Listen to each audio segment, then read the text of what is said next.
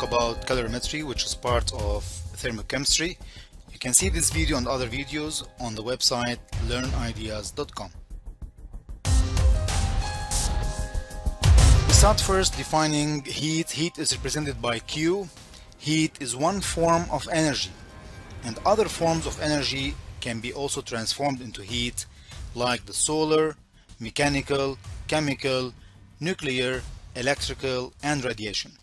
We know that energy is conserved, where the heat lost is equal heat gained, because energy is neither created nor destroyed.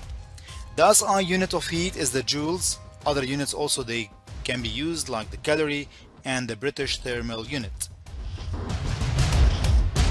In the calorimetry, we need first to define heat capacity. Heat capacity is represented by C. What's C?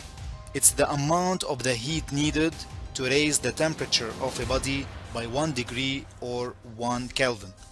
And here 1 degree Celsius is the same as 1 Kelvin by scale. So we can use both in questions. We have two types of heat capacity. Molar heat capacity, which is the heat capacity per mole, and the specific heat capacity, which is the heat capacity per gram. C is defined as the heat absorbed divided by increase in temperature. Different substances, they have different heat capacities. For example, like the water, it has a heat capacity of 1 calorie per gram degree Celsius, which is equal to 4.18 joules per gram degree Celsius. So here we can see that every 1 calorie is equal to 4.18 joules, and we can use this conversion factor in the questions if needed. The third term used here is the enthalpy change, delta H. Delta H can be calculated by different techniques: heat content, bond energy, calorimetry, and Hess's law. But in this video, we'll talk about the calorimetry. So what is calorimetry? Calorimetry is the science that deals with heat measurement, which is Q, whether absorbed or released in the reaction, depending on observing the temperature change, which is delta T. The device that is used to measure experimentally the heat involved in a chemical reaction or a physical change also is called the calorimeter.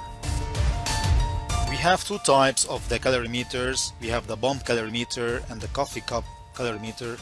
We'll start first with the bomb calorimeter, which is the more expensive one. In this calorimeter, we will see that substance to be burned will be added in a small container or cup here, where electrical spark can be given by ignition wires. So this substance that is burned will release heat. This heat will be transferred into the water surrounding this chamber, and then there is a stirrer or a fan that can rotate, and then the water will be circulated around, having a uniform temperature in all its parts, and then temperature is recorded by using the thermometer. Here the chamber is doesn't expand, is not able to expand, so therefore we have no change in pressure and work is not done. So the volume is constant here. And at the end, when we find delta T, we can find the heat of the reaction. How can we find delta H? First of all, heat of substance, which is Q, it's equal to the heat capacity C times the change in temperature, delta T. So Q is equal to C delta T, and this is the heat involved. While the enthalpy change, it is the heat released divided by the number of the moles of the substance burned. So delta H can be equal to the heat Q divided by N.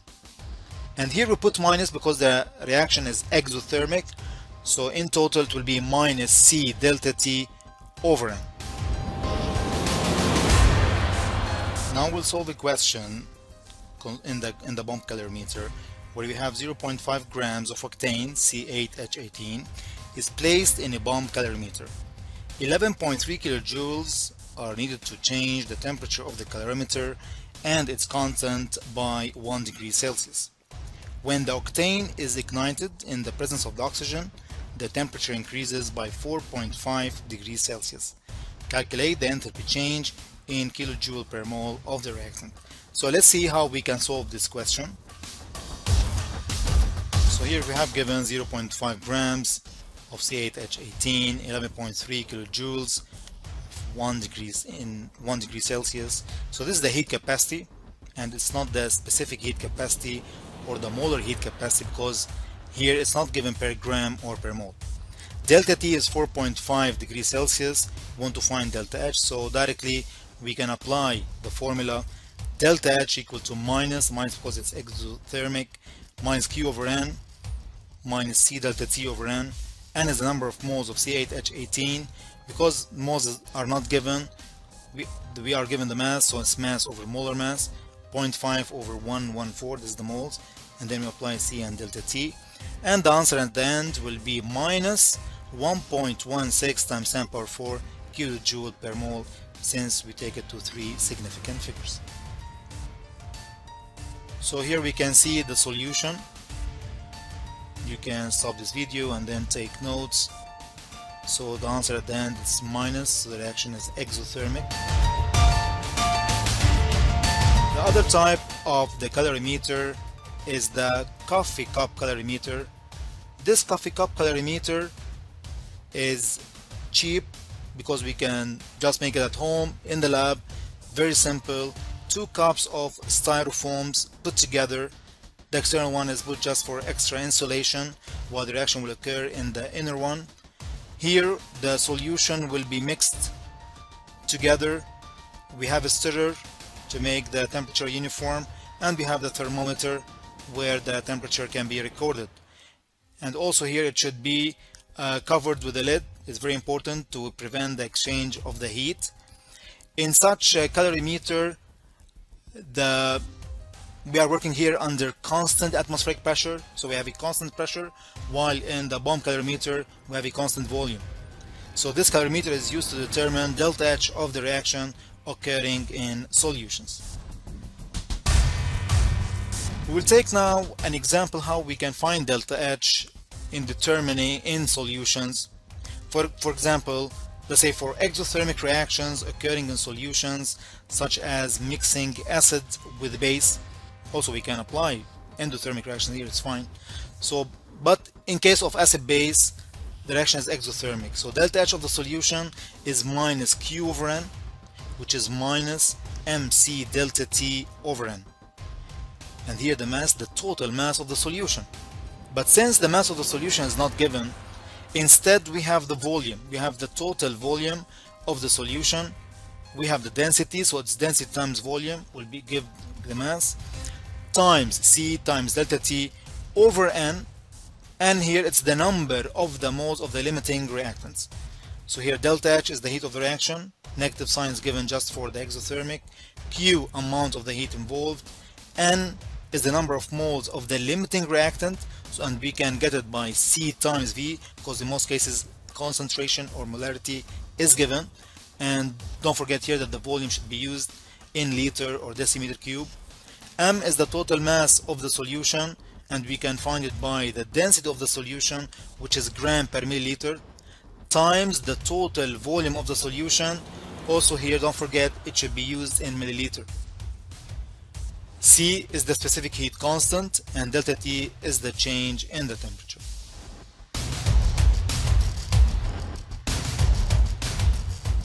"50 milliliter of 1 molar HCl at 25.5 degrees Celsius. It's mixed with 50 milliliter 1 molar sodium hydroxide, also at the same temperature.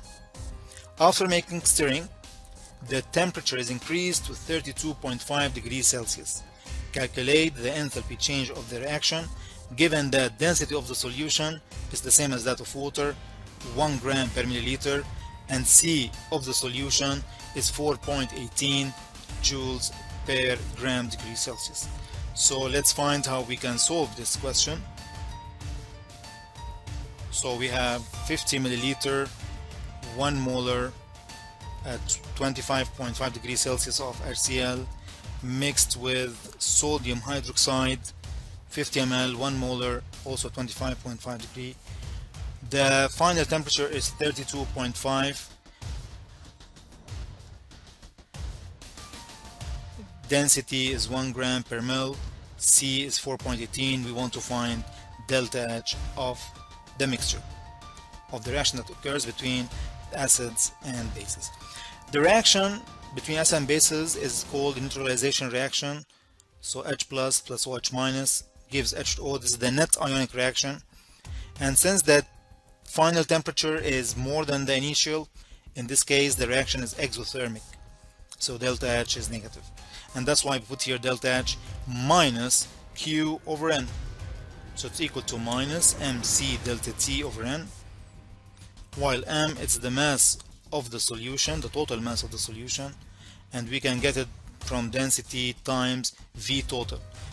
And here it's 1 times 50 plus 50, because we're using the volume in milliliter, because the density is given in gram per milliliter. So the total mass of the solution is mass M equal to 100 grams. Delta T 32.5 minus 25.5, which is 7. So we are replacing the numbers here. So M is 100, 4.18, and C delta T is 7. N is the number of moles of the limiting reactants, but we can see here that both of them are having the same concentration with the same volume. This means we have same number of moles, and they are reacting in the ratio of 1 to 1. So in this case, both of them are limiting. So we can get the number of moles of only one of them, which is C times V. 1 times V, which is 50, 0.05 liters. We use here the volume in liters, 0.05 moles, and then we can substitute it in delta H, and it's equal to minus 58520 joules per mole reaction, minus 58.5 kilojoules per mole reaction.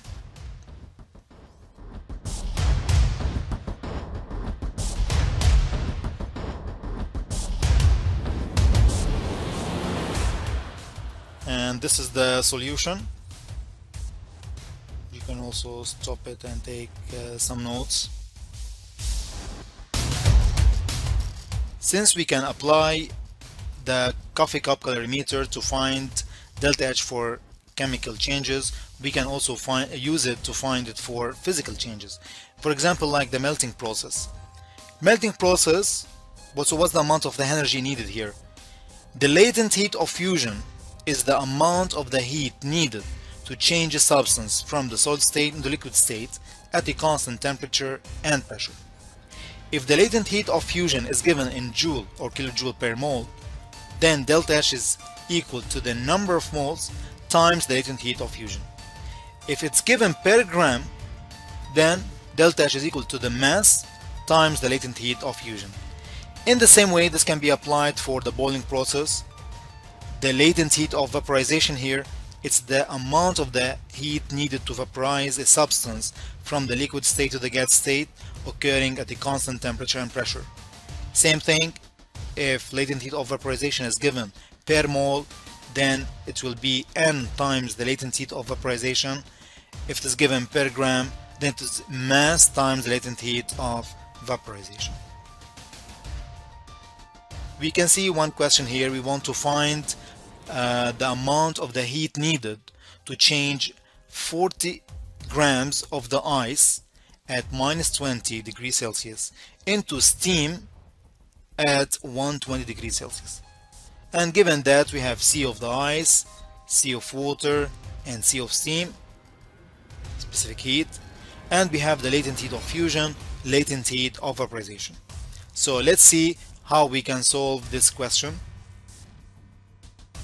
As for the change, we know that first of all the ice is a solid at minus 20 till 0. It will also remain as a solid at 0. Then here we have a change, phase change. It's melting between solid and liquid at 0. So here we have both. Here we have change in the state. So in 1 we have only change in temperature for the solid. Here we have phase change. In 3 we have only liquid and we have change in temperature from 0 to 100. Then here we have the phase change, changing from liquid into gas at 100. And then here in step 5 we have change in temperature of the gas from 100 to 120. So usually in the steps where in 1, 3, 5 where we have only change in temperature we can apply the formula Q is equal to mc delta T. While in the phase change, the amount of the heat needed, for example, like in the melting, it will be equal to the mass times the latent heat of fusion, where in the vaporization it will be Q is equal to the mass times the latent heat of vaporization. So what will be the total amount needed then? So the total amount here, it will be equal to the heat needed in step 1, 2, 3, 4, and 5. And as we said that 1, 3, 5 is only change in temperature, so we have mc delta T. So here for Q1 it's mc delta T for the ice. In Q2 we have change in the phase, so it's mass times latent heat of fusion. In 3 it's only liquid, so it's mc delta T of the liquid water. Then in step 4 we have the mass times the latent heat of vaporization, and here we have mc, and in 5 we have mc delta T of the gas because we have only change in temperature in the gas state. And then we apply the formula here. Don't forget that C of the ice is different than C of the water, different than C of the gas, so each one will be added here in its position. So mass is 40 in all, C here is 0.5 for the ice, delta T is from minus 20 to 0, so it's 20. Here it's 40 times latent heat of fusion, the temperature is constant, it's not used here. mc delta T for the liquid in step 3, it's 40, the mass 40, C is 1, and the temperature change here is from 0 to 100, so it's 100. Then the latent heat of vaporization times the mass, this is because the temperature is constant. Then for the gas, 40 times C of the gas, which is 0.5, times 20, which is the change between 100 and 120. And at the end, the answer is 29540 calorie or 29.5 kilocalorie.